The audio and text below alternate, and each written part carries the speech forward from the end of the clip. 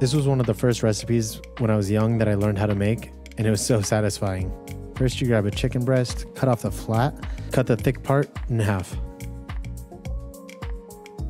Next thing, you want to grab some plastic wrap and beat it pretty thin. Next thing you want to do is get your dredging station with flour, eggs, and panko. Make sure you season your flour and your panko so your chicken's well seasoned. Then you're going to dip it in the flour and then the egg and then the panko. Make sure it's fully coated. Then grab a pan and just coat the bottom with oil. Bring it up to medium heat and pan fry your chicken. Fry them on both sides until they're golden and then they're ready to serve. Leave a comment and let me know some of the first recipes you guys learned how to make. Enjoy.